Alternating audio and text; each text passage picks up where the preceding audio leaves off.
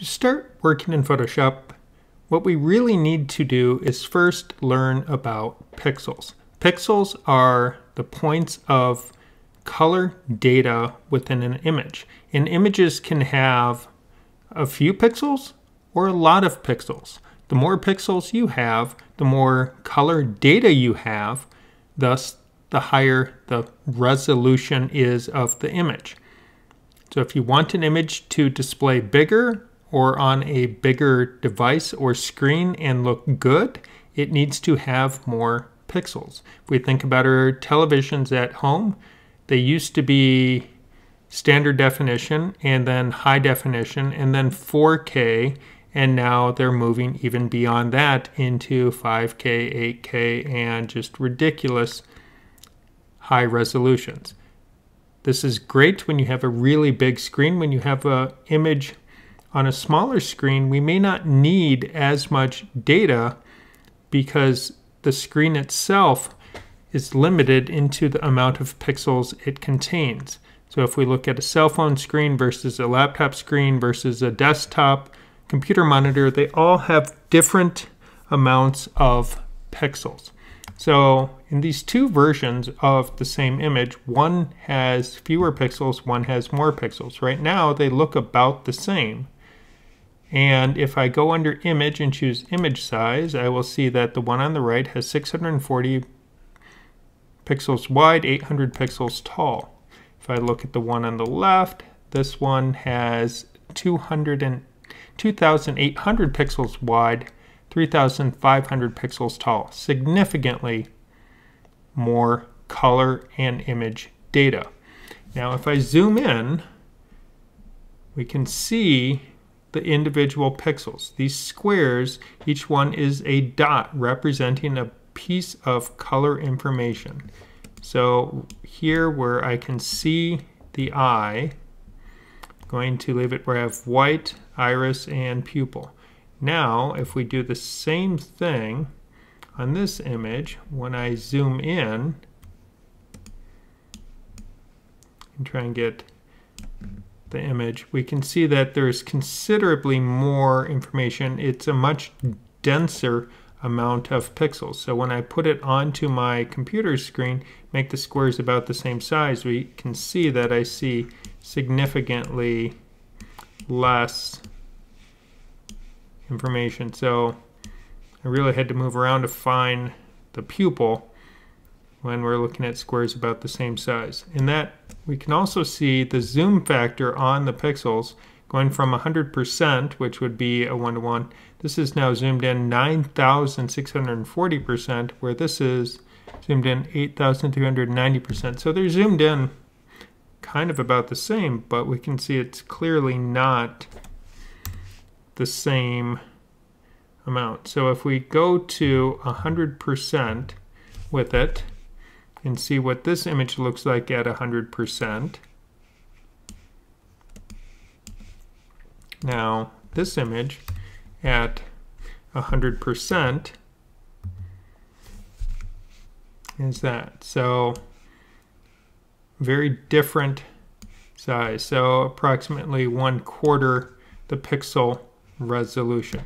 So understanding pixels is key to working in Photoshop, because everything we do with our tools, we're selecting pixels, we're coloring pixels, painting pixels, copying pixels, pasting pixels, manipulating those pixels, but everything is about those pixels and affecting the color data in each little square in the image. That is what Photoshop is all about. So after that brief segue into pixels, now we're going to talk about Photoshop specifically. So when you launch Photoshop, you're presented with a window that will look something like this. Once you've had documents open, they will show up in your recent documents. That will be down here, so you could drag and image your document down here to this area to open it. We could create a new file, so I can choose open to open an existing image, or I can choose new file, and I can now choose what I want to do.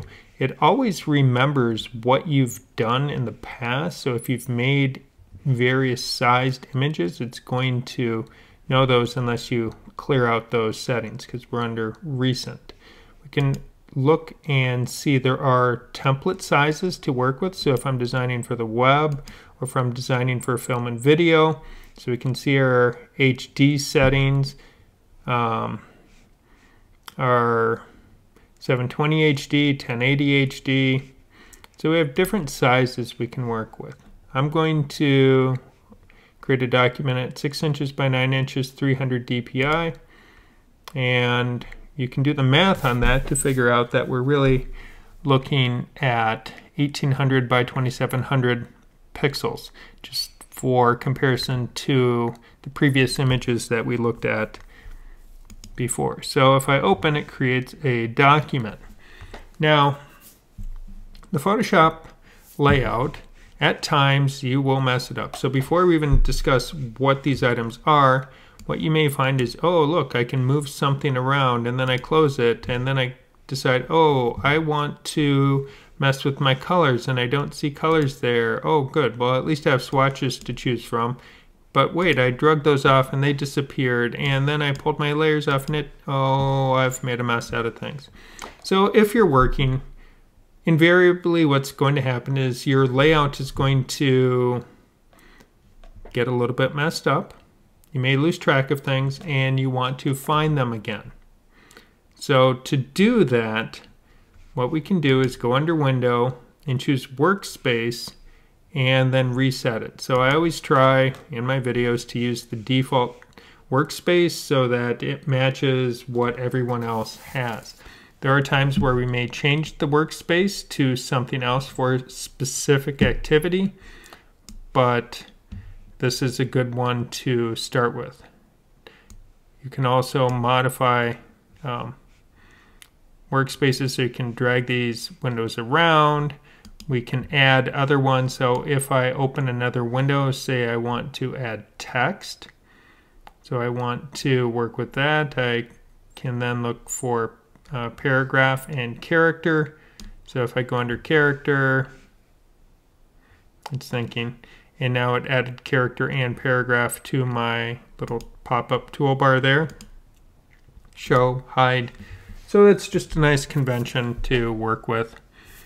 Now, we have our tool options. This top bar here is context sensitive, and it will change based on what tool is selected. So as I move through my different tools, we can see how what is on that top bar changes. So if I'm on the paintbrush, I have brushes and brush modes and brush opacity. If I'm on the move tool or selection tool, we can see how it gives me different options. The marquee tool, lasso tool. Now some of these tools, if we look close, we will see that they do have a little triangle in the corner. And that triangle in the corner there indicates that there are more tools available for that one. So like this tool right here, the frame tool, there's no option in the corner. But on the lasso tool, if I click and hold down, I'll see that I have 3 different kinds of lassos. The marquee tool, if I click and hold down, I have 4 kinds of marquees.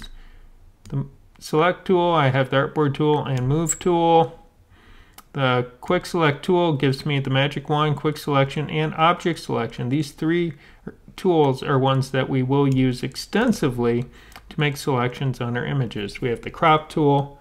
So these beginning tools, these are selection tools and document tools that have been grouped or arranged on our toolbar. Now we have the eyedropper tool, and it also, they've tucked the ruler tool under there. Note and 1, 2, 3 count tool, color sampler tool. The eyedropper is a useful tool for when you're selecting images or colors in an image so that you can then work with that color, paint with that, or fill with that color. So the eyedropper is useful for that process. And we have the spot healing brush tool, of which we have lots of variations. If you need to fix red eye, though most cameras don't seem to generate red eye like they used to, because our cell phones are much better at it, but old digital cameras, red eye was always a problem. We have lots of paintbrushes to choose from. We have the clone stamp tool and pattern stamp tool, the history brush, the eraser tool, background eraser, magic eraser. Those are all super awesome. Gradient tool, paint bucket tool. So if you're looking for a traditional just paint bucket tool just to fill a selection with color, that's where it's hidden, which is under the gradient tool. Then we have our blur tool, sharpen tool, smudge tool, dodge and burn and sponge. Dodge will then remove exposure from an image, thus making it a little bit lighter. Burn will start to overexpose, and then sponge will desaturate or remove color. We have the pen tool, which is useful for creating vector shapes. So the pen tool here works similar to the pen tool in Adobe Illustrator, but not the same. Clearly not the same. Then we have our type tools, and then we have our path selection and direct selection tool. Those work the same as they do in Illustrator. One is for choosing the whole path, one is for choosing points on the path. The white one chooses individual points. We have our shapes that we can work with. And when you work with the pen tool, you can create a shape. That's useful. The hand tool for moving around an image. Rotate view tool, which is really nice when you are painting because you can turn your document so that you're moving in the direction that your hand and wrist moves, because it gives you that ability to spin it. Well, it's easier to just see it, but I can now spin it, so then if I am working with the paintbrush tool and painting something, I can move in a direction that is comfortable for my hand so that I'm not having to turn my wrist at a funny angle while I'm painting. So that's a really useful option. Now the hand tool, I never used the hand tool directly because when you have any other tool selected, if you hold down the space bar, it pulls up the hand, so then you can move around. So if you are zoomed in and want to move around, now the hand tool allows you to move around. And you can actually do this where it's fun to throw your image. Now if I go back to my rotate view, I can reset the view and now I'm back to normal. Then we have the magnifying glass, which zooms in. Z is the keyboard shortcut. You will notice as I've been talking, a lot of these little tooltips have been showing up, and there's a letter next to them, and that tells you what key on the keyboard will access that tool. Now the zoom tool allows me to zoom in. If I hold down the Option or Alt key, I can zoom out. So that is useful. Now if your mouse has a scroll wheel on it, or your trackpad is set up to respond to that, you can, when you are in another tool, you can scroll in and out using your scroll wheel by holding down Alt or Option. So you don't have to choose the zoom tool. The same way you don't have to choose the hand tool. You can just use the keyboard shortcut. So Alt or Option, and the mouse wheel zooms in and out. Spacebar gives you the hand. Well, there's nowhere to move when we're zoomed so far out. Now another common shortcut for zooming is using Command or Control and plus or minus. Now when I say Alt or Option, Alt is for Windows, Option is on the Mac. Now every keyboard shortcut in Photoshop is the same except for the modifier keys. So everything on the Mac is going to be with the Command key if it uses Command to do it, and on Windows it would be Control. So if I hold down Command and you hit the plus key, zooms in, minus key zooms out. Now if I'm on Windows, it would be Control plus and Control minus. So keyboard shortcuts are Command or Control, and then whatever comes after it, or Alt or Option, and whatever comes after it. So eventually you stop kind of caring which platform you're on. You just know that those are how the keys function. So we have our toolbar options up at the top, so it's our control palette up here. We have the tools down here that we can work with. So we have selection tools, we have pixel manipulation tools, so from the spot healing brush, clone stamp and paint brush, and history brush, eraser, and then we have more process tools of the gradient and paint bucket, and then our blur, sharpen, dodge, burn, and then our vector tools are clustered here, and then we have utility tools. So our rotate view and hand tool, as well as the magnifying brush. Now down below that you'll see two squares, and those represent what is called the foreground color and the background color. So the foreground color is the color that we are working with. Now we can click there and then choose and mix a color to work with, and now we can see that swatch changed. And we can also change it in the color palette over here on the right. So I prefer using the color triangle with the wheel. I just enjoy that as a way of mixing my colors. Sometimes you may want to use sliders, so you choose your RGB sliders, or you could choose CMYK sliders if you're working in CMYK for your image.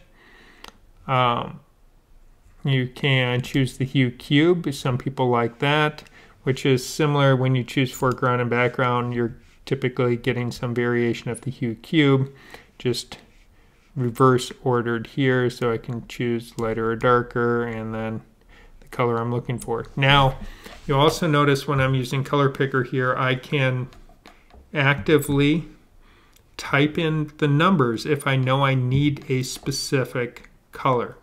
So that's really useful when I am designing and have to adhere to a certain color spec. So if I've been told that it's using a particular CMYK color or RGB color or web color, I can type that in. So once I've chosen my foreground and background colors, I can now work with those. And I'll just return my brush opacity back to 100, and now I can see I am working with that. Now here where I have my foreground background, we have this little arrow next to it, and if I wait for the tooltip, it tells me, hey, switch the foreground and background colors. Sure, why not? So now I can do that, and I can switch those colors. So there's a lot of things that we can do here while we are working with the tools, and over time you're going to become experienced using a variety of these tools, and the deeper you go, the more you're going to learn, and it just keeps growing and growing from there. Now one thing you'll notice is every time I paint, and I'm just going to switch this back to my color wheel because I prefer that. So every time I paint something, it's showing up on this layer. So if I wanted to make my artwork mobile so that I could move things around or keep it separated, what would be nice is if I could have layers. And well, this is the layers window or palette. So if I go down to the bottom, the tooltip says create a new layer, so I'll click on that. And when I do so, I get a new layer.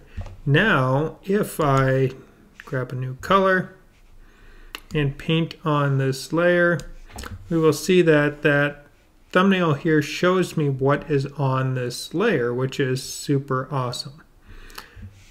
What's also nice is I can use the move tool and move this around. You can see I painted and it was at the edge, so it didn't extend that, but that's okay. But the pixels on the other side are still part of that layer, so if I were to grab my paintbrush and continue it out, now we have a completed triangle that I can move around. So that is a handy way of working. Now this is where it becomes time to talk about our control palette up here. Now we can modify what's on a given layer when it's not the background layer by using Edit, Transform, and we can choose different transform properties. We can also choose free transform, which has a shortcut of Command or Control T, and then we'll see it adds these handles. These are my transform handles that allow me to scale it. So I can scale it up and down. If I move just off of the corner, we'll see how it shows me a rotate arrow, so I can now rotate it. And if I want to skew it or move it disproportionately, if I hold down Command or Control, I can skew it. And if I want to scale it disproportionately, then I hold down Shift, and now I can scale it. So it used to be, up until the last 2 versions of Photoshop, you had to hold Shift to keep it proportional, but the majority of the time when you're scaling an image, you want to scale it and maintain its original proportions. You just want to make it bigger or smaller. You're not trying to make it skinnier, fatter, shorter, or taller. So once you're done modifying the image how you want it to be, up at the top you have an option to either cancel this and it goes back to its original form, or you can accept it. Notice also it tells you escape will cancel and enter will accept it. Now I accept it, and now this layer has been transformed. I'm going to add another layer, and I'll just choose another color here. And this time when I grab the paintbrush, well, I'm going to just modify my brush a little bit, make it a little bit smaller, and I'm going to go, if we notice here it says hardness 0%. I'm going to put it up to 100. Now this time you'll see my brush has a crisp edge. It is not fuzzy on the edge. So hardness has to do with how feathered or soft the edge of that brush is. And I just want it to show up in the thumbnail as well so we can see that, even though I know the yellow is there, but it's hard to see it. So I added the purple so we can see what is happening. Now when I have a layer here, I can move this layer on top, I can put this one back on top, so we can adjust the layers by simply dragging them around. But if I try and do that to the background layer, you see it gives me the little no thank you circle with the line through it. No, it's not going to allow me to do that. And that's because the background layer is considered a special layer, and it is locked. We can see that by the lock icon over here.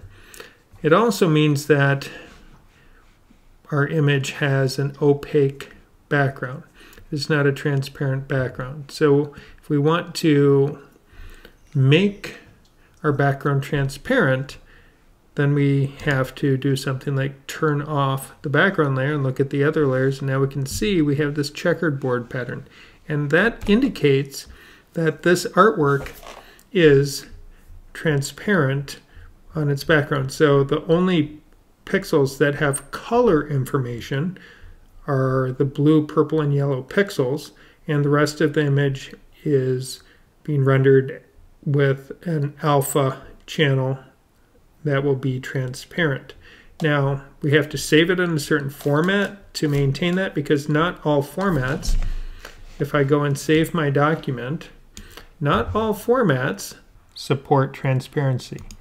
When you first save, you only have a few options to choose from. And I'm just going to give this a name and save it. Now it's been saved. Now if I choose Save a Copy, you will see that we have a lot more options in which we could save the document. So standard JPEG does not support transparency. PNG, we can add in transparency. But typically, if you need transparency and it's a flat image, PNG is going to be probably your best bet at the moment for most purposes. If you don't need to save it down and want to maintain your layers and work with that, then we have more options by maintaining our layers. So if we want to maintain our layers, Photoshop is the best. And Photoshop is going to work with most of the major programs that you're going to be bringing assets into. So sometimes you can just bring the layered Photoshop file directly into the other program, such as After Effects, Premiere, Illustrator. So when we're working between tools, it works pretty well. There are many different ways to combine together different images and work with them. One way is to drag, and I'm going to discourage that because when you drag into the Photoshop window, it adds the document as a smart object, so it's linking to it, but it's not embedded into it. And in doing so, it's possible to lose track of your original sources if you're not good at file management. So I am going to recommend that when you want to open a file in Photoshop is you choose File Open. And when you do that, then I can go and grab, no, I don't want to choose that one. Yeah, we'll choose that. And I think I want this picture here and this picture here. So I'm going to go grab those 3 pictures that I have and open them up. So these are just some stock resources that I have obtained. So going back to kind of our original thought of, okay, I want to, let's say, combine this picture with something else. I want to change the background.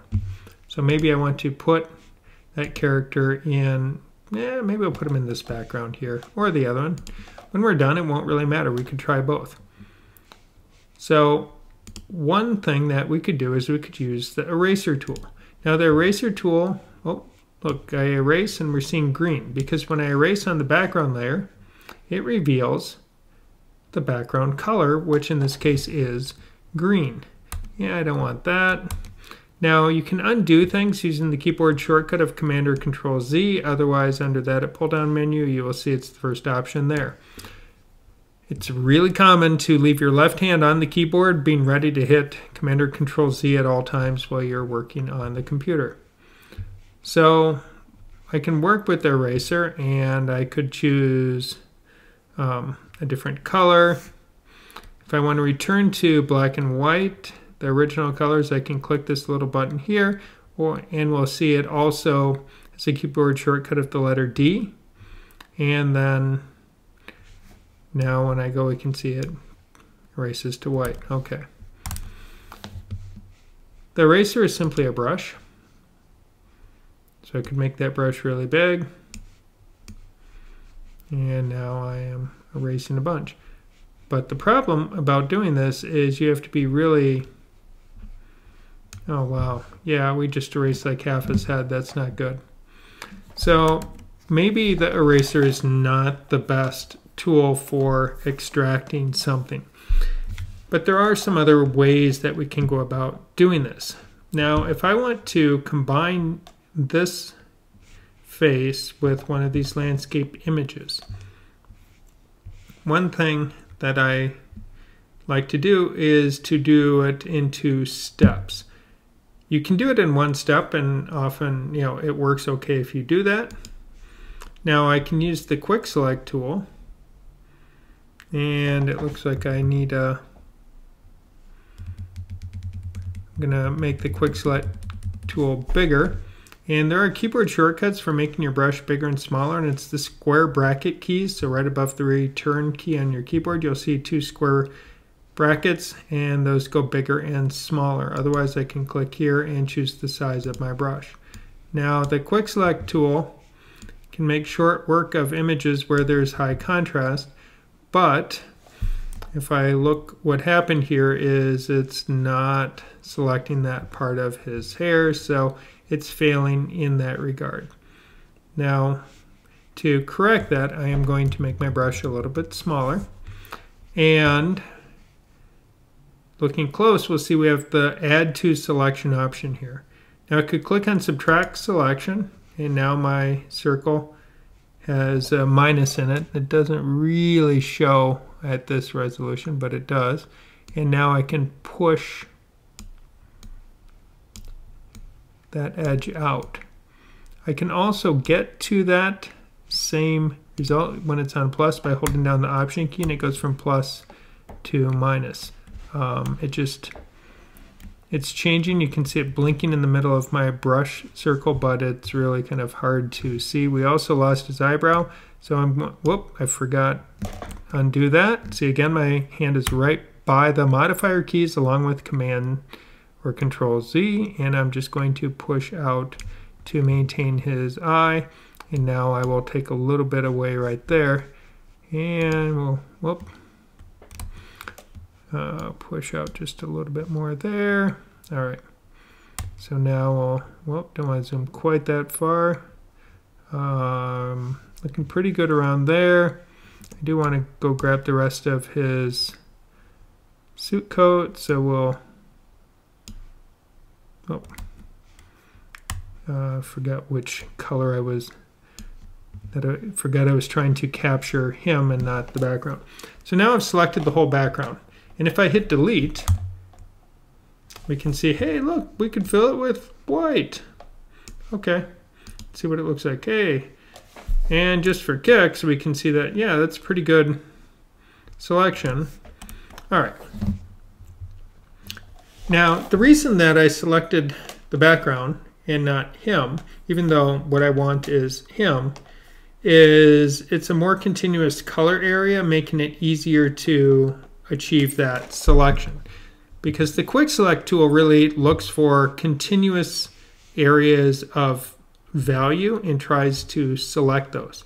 So when it's all a similar tone like this, that makes it easier to select it.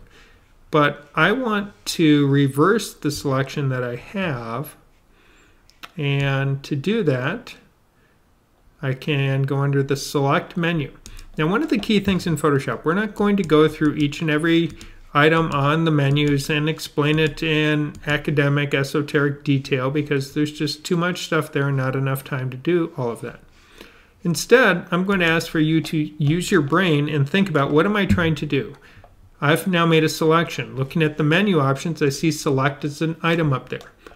It would be logical then to click on that and see what options I get. And I see how I can modify my selection. I can make it bigger. I can make it smaller. I can feather the edge on it. I could choose Select Similar if I wanted. We also have options to select Sky or Subject, so we can even try and just use AI to do it. But the thing we want to do is invert or inverse our selection. When I do that, now he is selected. So if I were to hit delete, he goes away. So right there, I know that that's going to give me more of what I want. Now this, because the subject is relatively contrasting to its background, that's making our job a whole lot easier here. Now that I've done that, one thing that I can do is I can go under Edit and choose Copy, hop into the other photo. Yeah, I want to put them in the kind of the night mountain sky here first. And now I can choose Edit Paste. And we notice it's also Command or Control X to cut, Command or Control C to copy, Command or Control V to paste. If you look down on your keyboard, you'll see Undo is Z, Cut is X, Copy is C, and Paste is V. Z, X, C, V. 4 keys all right in that bottom left corner of the keyboard. Your hand is by the Control, Option, Command keys, and then you have those 4 letters. So that's why your left hand should always be on the keyboard when you're working in Photoshop, because you're going to be using these regularly as you progress. Now if I paste him in, go back to the Move tool, move him down, he has now joined our image. So that's a very easy way to do a simple selection.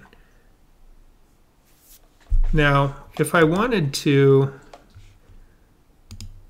and a different technique that I like to use sometimes is, the first thing I do is I just do, I like to be zoomed out, just it's faster, is I do a very rough selection. Copy that, jump into my image and paste it in. Once it's pasted in, then I go through with the quick select and start working on it.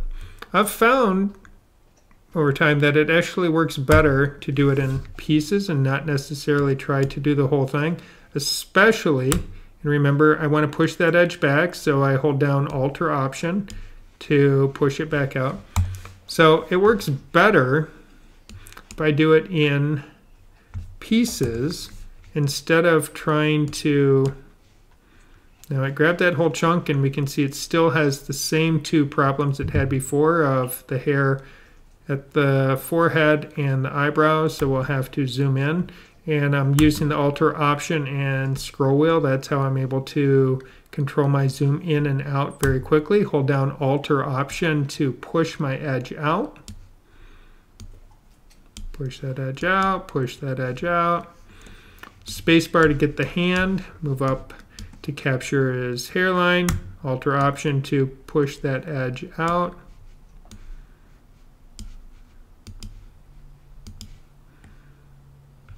And let's get a little more. And we'll add a little bit back to capture the rest of it. So sometimes it's kind of this give and take. You push, you pull, you push, you pull until it lines up. Hit delete. And now undo. And we can see how he has been positioned nicely. Now I want to go into Edit, choose Transform, and I'm going to flip him horizontally. Grab the Move tool. I'm going to move him over a little bit so he's now staring more at that. So it really does kind of look like he was, say, standing on the, the deck of a ship looking out at the sunset, but we have light hitting him, artificial light lighting him, well then we have that sunlight. Now we could add some glows and do some other lightings, and we're going to save that for a different day. That's something else that we are going to look at for a different time.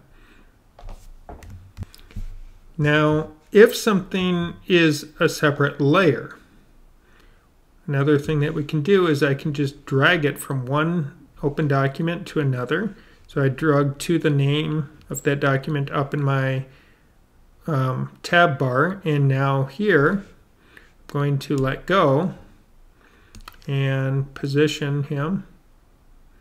Looks like we will have to do a little bit more deleting. I have auto select layer turned on, so now I can select, and now we have him looking at himself. Go back to the quick select tool. Pay attention to which layer I'm on, so then when I make my selection it works. I mean, that's always important, because sometimes when you're working you will think you're on one layer but you're not, and then you will run into problems that you're doing something and nothing's happening. So let's say I was trying to erase something on the guy on the left, so I go and grab the eraser tool.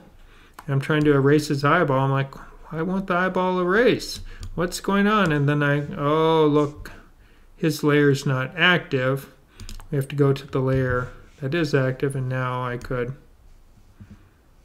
erase out his eyeball. So we can use the quick select tool very readily to select things, making its selection area grow and shrink using the Option or Alt key on the keyboard, and then we can move things through. We can copy paste between documents. Now let's say they have a third brother, they're triplets. Now I just duplicated a layer by dragging the layer down to the new layer icon. So I'll repeat that process, take layer 2, drag it to the new layer icon, and now we have another one. And now I will grab the Move tool, and with that active, I'll turn off auto select so that I can then move him with, since I can't, oh, duh, he was on top. I want, all right, we'll leave him on top. I want to move that one forward. But now that I've moved him forward and he's further back in space because he's behind, realistically he should be a little bit smaller. So now I can, with his layer active, choose free transform, or in the control options, I can click up there to show my options, and now I can shrink him down just a little bit so it's like he's in the background. So we can create these images, and now I need to accept that transform. Now let's go to this one, and I'm just going to picture that he's in front, so I'll make him a little bit bigger and then accept that. So in doing that, we're able to now create this dynamic, create this relationship between these images through simple selections. And I think he works better.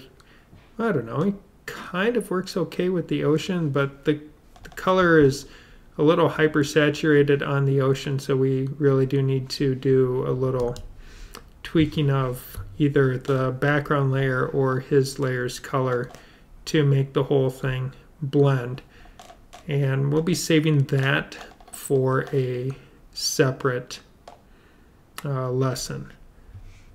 Right now, it's about being able to open your files, being able to make some selections, and then move assets from one document to another. I also could now take, I don't want to take that layer because that layer has all the extra stuff. We'll grab this one. I'm going to go put this in this document here. We'll just add him in. There he is. Well, yeah, we'll probably need to shrink him down so we can see that the stock image that I downloaded is more than big enough for creating something to fit the assignment parameters of 6:9 at 300 dpi, so that's good. And if we did want a background in, well, let's go and grab that background, stick that over here. We'll see that covers up the whole thing. Kind of like the cropping. Kind of like that. I like that framing, that I like this image as a vertical, but it needs to sit behind. Go and grab him and move him over, and we'll just turn this into a simple face-off. So now we have that layer. We'll do the easy transform, flip horizontal once more, pull it over. So now we have these two who are staring at each other, and then we can take the one and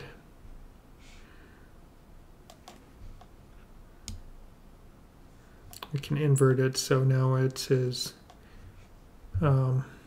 inverted, it's his variant, if you've been paying attention to certain superhero franchises as of late. So now he has a variant. So once you get your artwork arranged, you've moved things around, you've positioned them, you've cut them out, you've cleaned them, sometimes you may need to go in, well, maybe not quite that far, and you may need to go in and do a little bit of work just to clean it up. So maybe I want to just clean up that edge a little bit.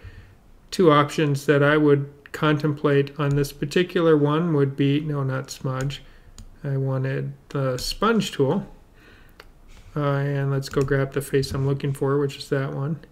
And I could desaturate this a little bit so it's not green. The other option that I may look at is using the eraser tool. And let's go to a smaller tool. The tool right now looks like it's got no hardness, which is what I want. And I can just soften up that edge here just a little bit. Might want it just a little bit of hardness. I think that's a little too fuzzy for me. And a little smaller brush, I think.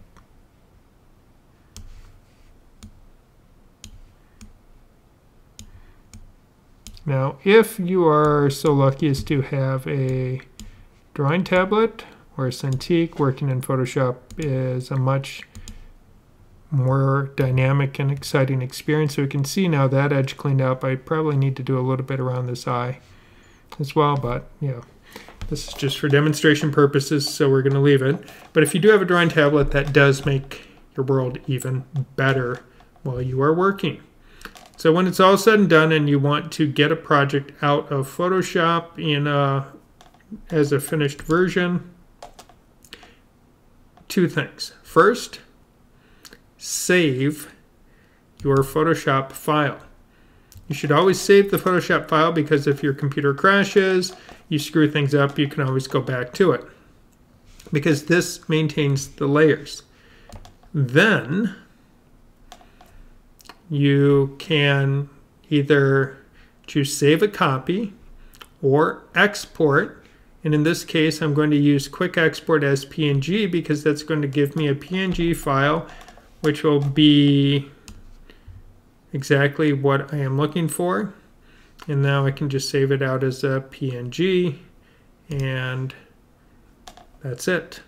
You're done. So welcome to the exciting and infinite world of Photoshop.